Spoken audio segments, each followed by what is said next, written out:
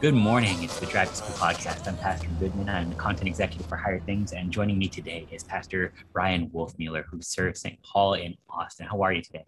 Great. Wake up, everyone. You're going to school. I love the energy. I need the coffee. Thanks so much for joining us today. We've been with Pastor Wolfmueller tackling just your questions, the things that you want to know. And so since you don't want to hear me talk, I'm just going to ask, Pastor, what do I do if I don't want to live forever? It's a great question. This is okay. So the first thing when it comes to that question to realize is that we all, in one way or another, want the wrong stuff. So we're born. Some of the things we want are good. Some of the things we want are bad. Some of the things we want are neutral. Sometimes we want too much of the right thing or not enough of the right thing. So part of our Christian life is a battle over our wants, a battle over our desires. And we want to remember that Christianity is not, this is not like, hey, you should follow Jesus because then he'll give you the carrot of eternal life. No, we follow Jesus. We trust in Jesus because he is the true God who loves us and has given himself up for us. So eternal life, it's not like eternal life is the ends and Jesus is the means. No, Jesus is the end and his life is eternal. And so when he shares his life with us, we live forever. Now, if we say, well, I don't want to live forever, it's a good question to say, well, why not? And maybe it's because I get tired, just being awake for like 12 hours in a day. And I can't imagine being awake for 12 million years or something like this. But our ideas of forever are really just ideas of a really long time. We can't sort of set it free from our own temporality. So if you don't want to live forever, it's good just to know that, well, you don't always get what you want. And Jesus will give you eternal life and it'll be good. And when you get there, you'll love it. I remember C.S. Lewis talking about this, maybe in his Weight of Glory or another essay. He says, when I see the pictures of heaven in the Bible, like golden streets, he says, that doesn't really appeal to me. I'd rather have kind of a winding dirt path through the forest than a gold street in a city. But that's because my wanting is broken. And whenever I am in the resurrection, that thing that the Lord is giving, I will also recognize as the best. Can you? So I love to imagine this. So one of the things is in the resurrection, not only will we not be able to sin, but we also won't be able to be tempted because all of our desires will be perfected. All of our longing will be perfected. And so there'll be this perfect match between what I desire and what I have, what I long for and what the Lord gives. It's so beautiful. It's even hard to imagine. That's a really interesting point. You said our wanting is broken. And so you're right. Some things I want that I definitely shouldn't. And God's very clear in his word. But there are other places where my wants get broken by somebody else's sin just as well. So like I might not want to go to school because not because I don't want to learn, but because I don't want to get bullied. I wonder how much of the frustration with wanting to live forever is an understanding of a life that is rooted in sin and suffering that comes with it. Mm-hmm. That's right. So the eternal life really is the deathless life. And so it's life completely expunged from death, completely expunged from sin.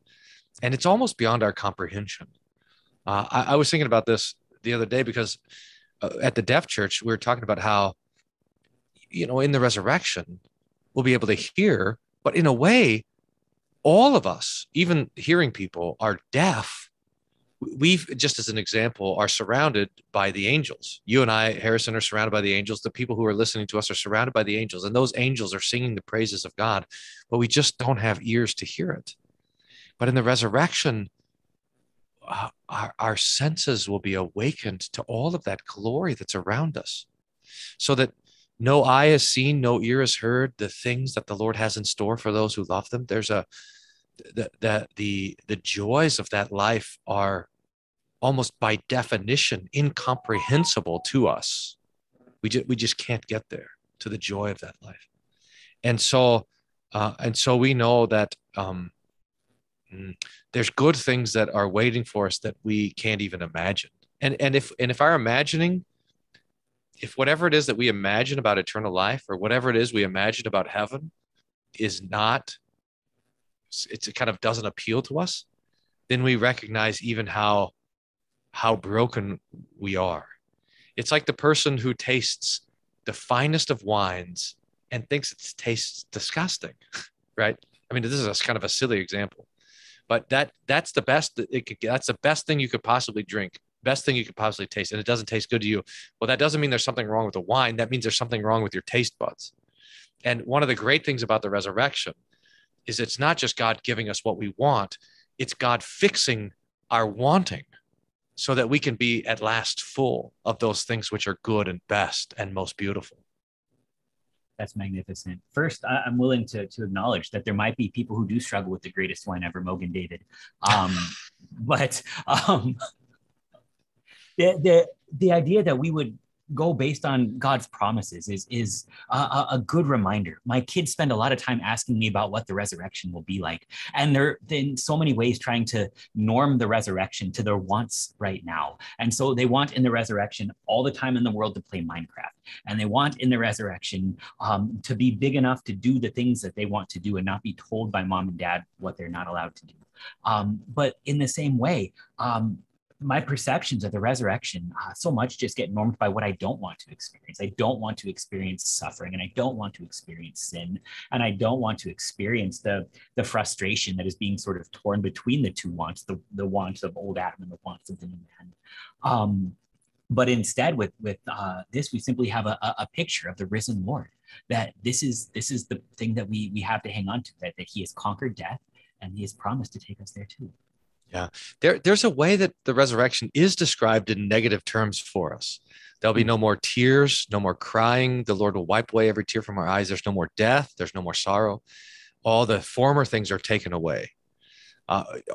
Almost because we can't get there otherwise. Like we only can understand it in negative terms, the things that are not there, but the things that are there.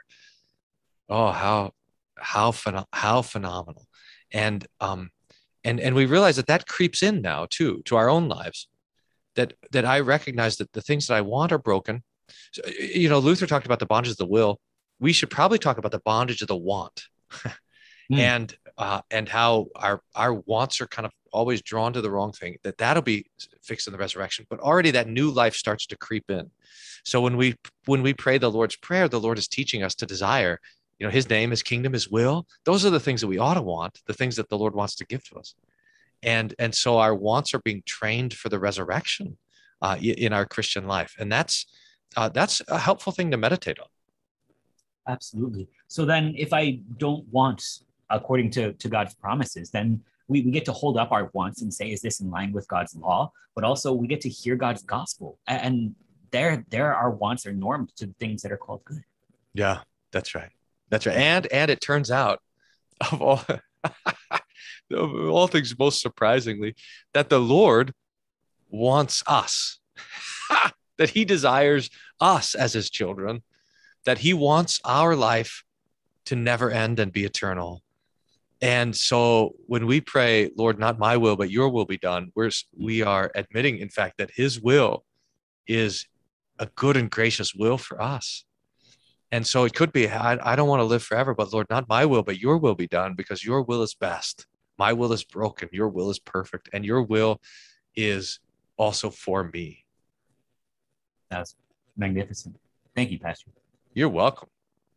All right. Thanks for joining us today on the Drive to School podcast. Like, subscribe, share, and tune in next time. Thanks so much.